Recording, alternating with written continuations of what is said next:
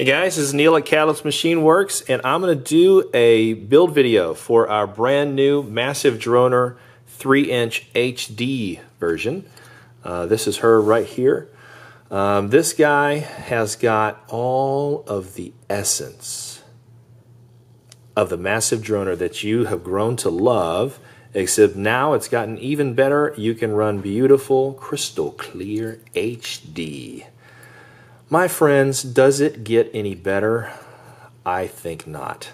I think not, okay? So what I'm going to do basically is put this guy together, just the frame itself.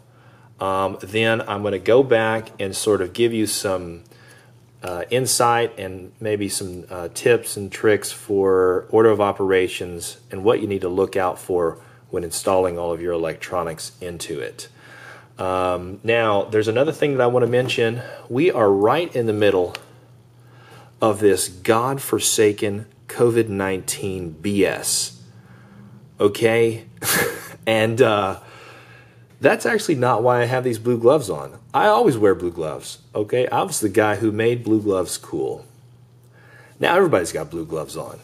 But you guys just remember that. I made these cool. I started this back in 2015. Now everybody's trying to catch up with me. All right, just patting myself on the back there. No, but all joking aside, I've got all three of the kids here today because obviously they're not in school. So if you hear anything weird coming from the other room, any weird sounds or screaming or yelling or laughing, could be all three at the same time.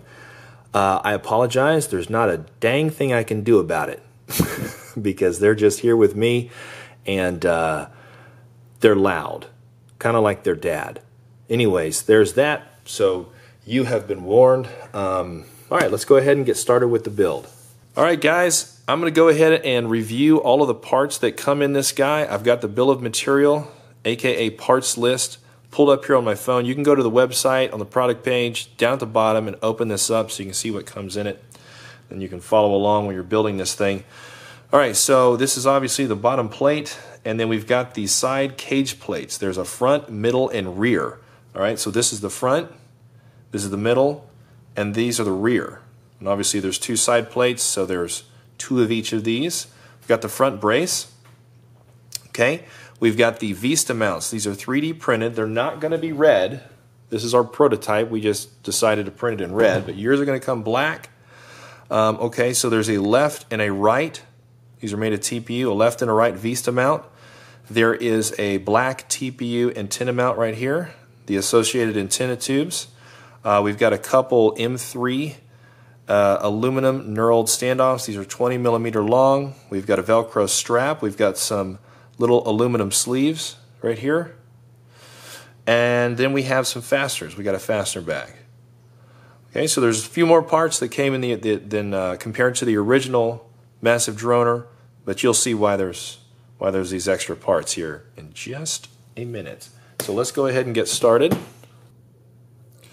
right, the first thing we're going to start with is the bottom plate, the two cage side plates with the rear section, one of the 20 millimeter standoffs, these little self-tapping screws, some M3 nuts. These are aluminum M3 by 10 millimeter screws, and the antenna mount. All right, so let's get started.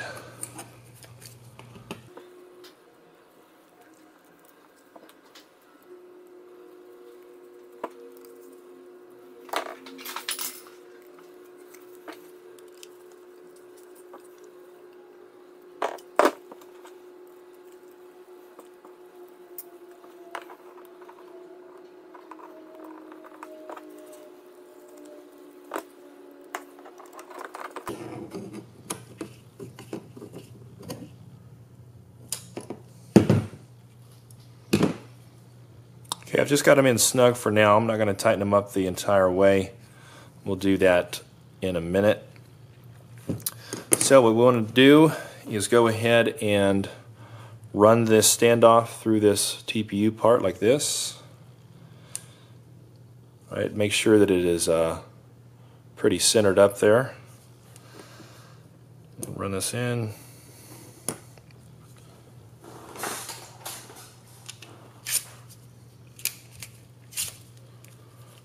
We're going to run these little screws in the side.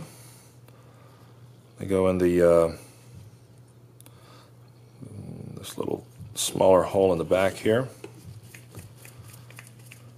Okay, just get them snug. You don't need to tighten the heck out of it.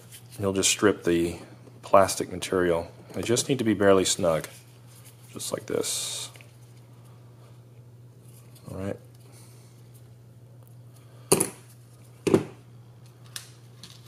There's that. We'll go ahead and put in the antenna tubes. The antenna tubes come pretty long. We've got an example of a build here with an XM Plus receiver, so you can see what it looks like when you're using the antenna tubes. Obviously they don't need to be that long, so I'm going to go ahead and cut these down, probably about half the size. Where is my cutter? Here we go. We'll cut them to about right there. There we go. We'll run these in. Okay. There we go. Now if you want, you can put a zip tie around there. Hold these in a little bit better. But that's how that works. Now, the next thing we're going to do is go ahead and assemble the midsection. Okay, so it's these two plates here, and then the Vista mounts, and then obviously the screws that run through here, and then there's little sleeves that go in here. That's a very important part. I'll show you how it works. So what we want to do first is take the Vista mounts and press the little sleeves in like that. Okay.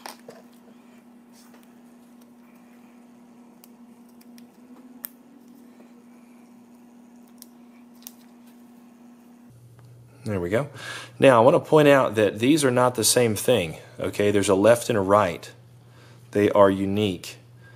All right, and so the reason that they're unique, as you can see, is that it locates, let me get the built one here, it locates the Vista farther forward towards the camera.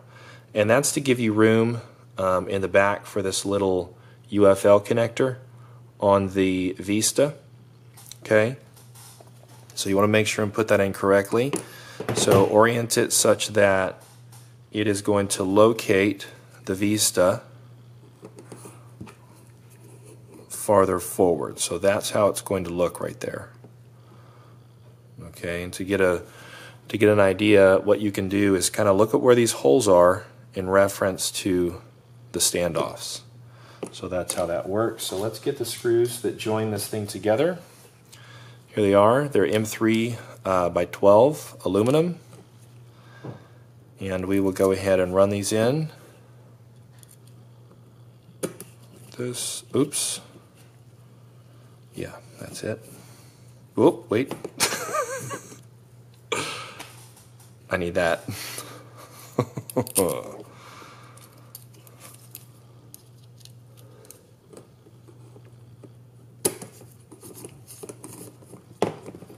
Okay, now you can see why you'd need that sleeve in there.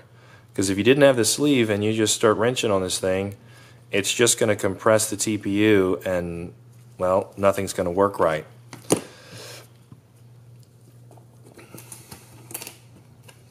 Other side plate.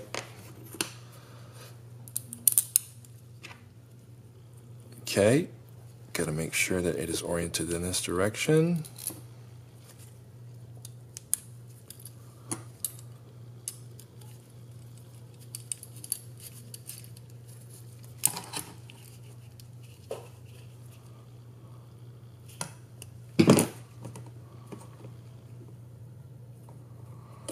All right, that is how that goes.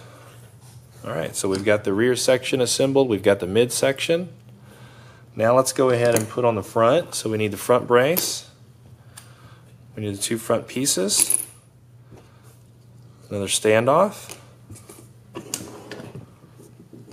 Move this in camera view. Couple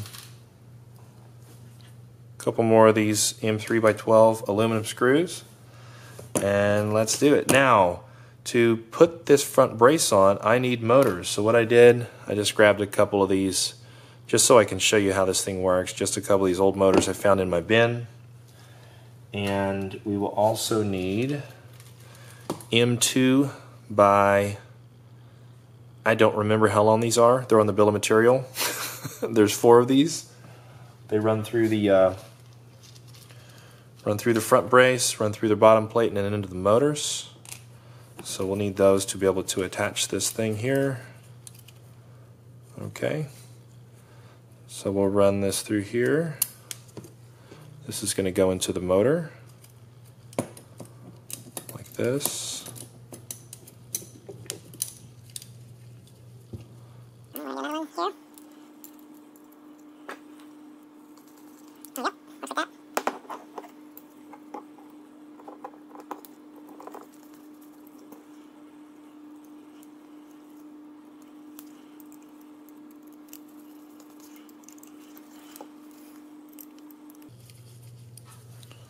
Okay, so we've got the front brace attached with those screws. And now for the other screw holes, just use the screws that come with your motor. From our experience, we've actually never bought any motors that don't come with screws, so we feel there's no need to include them in the kit. So just use what came with your motors, and you should be good to go. And so now we'll go ahead and finish off the front section here. Oops. Okay, so we got these little prongs. You want to line those up. There we go. Oh, come on. Stay in there. Right, here we go. You run this to here. You run the stand off.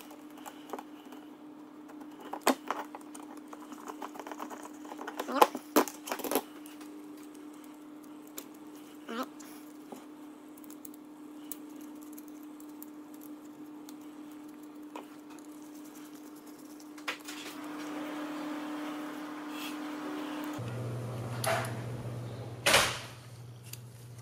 See there? We just had one of the creatures come and open the door, and I turned around and looked at him with that dad look, and he closed the door and went the other direction. That meant don't mess with Dad right now, he's making a video. Okay. Alright, so that is done. So there you go, that's how it all works. Okay. Once this thing is tightened down, and obviously once you get the assembly all complete, you want to really go through here, and you can torque these pretty well, right? So once you torque these things up, this thing becomes extremely rigid. Make sure everything is torqued up.